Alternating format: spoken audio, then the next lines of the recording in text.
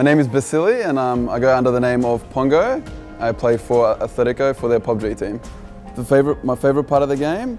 Honestly, it's everything from the RNG of the game to the mechanics, to the shooting, to just the way everything works. If I were able to visit any location on any map in PUBG, it'd probably be the Georgia Pool Mountain, widely known as Mount Everest amongst gamers.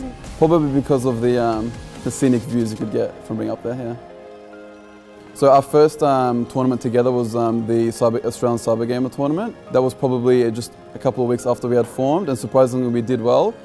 Coming into this event knowing that the Australian scene is fairly small and overlooked at most times, we're really coming in here to try to make an impact and just really prove to the rest of the world that Oceania does have a place in the competitive scene.